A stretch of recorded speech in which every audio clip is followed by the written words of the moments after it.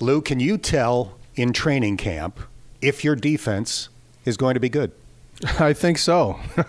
Yeah, you can. I think that at the end of the day, with all the different drills we do, with all the different team periods, with all the things that we're doing here in training camp, I think it puts it all together for us. And you can see a consistency starting to form where the drops, the highs and the lows aren't as big maybe as they were last year. So we're certainly trending in the right direction, but until we go out there week one and put it on display, that'll be the ultimate test.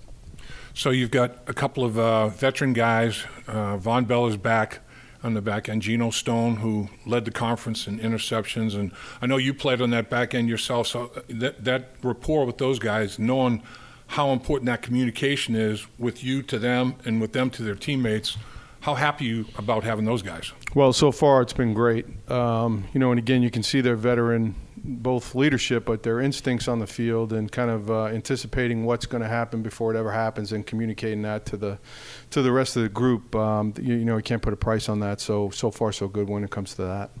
You lost a great defensive tackle in free agency in DJ Reader, but you signed a great one in Sheldon Rankins. Now that you've been around him, what stands out? Yeah, two different type of players, as you mentioned, both really good at what they do.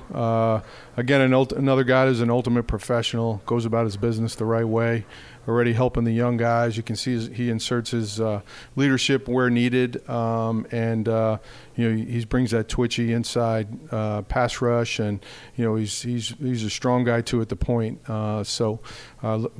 Really pleased to have him. On the edge, you have some depth.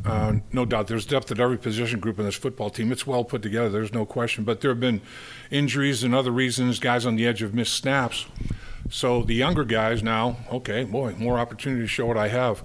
Have some of those guys caught your eye with those extra snaps? I think, as you mentioned, with Trey and Sam being down a little bit for a while, and now unfortunately with Cam, with his injury, I think their reps are going to go way up. They have in practice, and they will in the preseason. So it's only gonna help for us to get a really good evaluation of some of the new guys, and then giving guys like Miles and Joseph Osai some more reps, and they could use every one they get. I think Mike Hilton might be the most underrated player in the NFL. Do you agree? I mean, I think if you would maybe ask other coaches that they would not say that. But we see it every day. We know what he does for us. Mike is such a valuable piece for us on our team. And, again, you talk about another guy with great leadership and been there, done that type of guy. But, man, he can wreck a game in his own way. I guess the only position that we haven't addressed a little bit is that linebacker group, and you've got a couple of cagey veterans that have been around for a while, and they know every detail of your defense, what you're trying to accomplish. How comforting is it to have Logan Wilson and Germaine Pratt? Yeah, again, two guys that are, as you mentioned, been around, forward thinkers. They're problem solvers within series and during the game, during practice. Now them on the same page with Vonn being back and then Geno. That four guys there, they can really solve a lot of problems out there, and the communication has been outstanding. And those guys being around so long has really helped. You face Joe Burrow every day at practice. How quickly did you realize the wrist is fine and he's Joe Burrow? Yeah, since he put the football back in his hand back in the spring, he's made some unbelievable throws here in camp where it's either the receiver or it's nobody. Joe's Joe, and he's had a great camp, and anxious to watch him play. The offensive line for the Cincinnati Bengals is the biggest one I've ever seen in captivity. How about you? Is it the biggest group you've ever seen, Coach? Yeah, I walk by those guys every day in the stretch line, and I am definitely looking up. They are a massive group, and I know Joe appreciates it, that's for sure. In Week 6 on Sunday Night Football, the Bengals face the Giants in the Meadowlands. Your son is on the scouting staff with the New York Giants. What is that week going to be like for the Anarumo family? Well, all I keep hearing about is this tailgate prior to for the 100-some-odd people that'll be out there and who's making what throughout the family. So the good news is I'm out of all that. Everybody knows, don't ask me for tickets because I don't have any.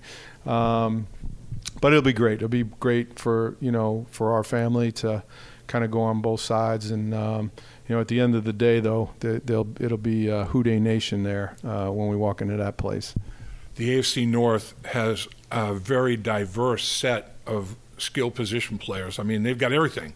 Everything you could think you want, it's there in the AFC North. If you play against them, twice a year. Yeah. If you can game plan against them, does it kind of take care of everybody else? I mean, everybody's a little bit unique. Our division is just, you're going to get your nose bloodied, in those games. And, it's just old school football. Even though the new schemes and things like that, always seems to come down to, a short yardage stop or a power run game or, whatever it may be. We just know we're getting our hands full when it comes to those 6 games for sure.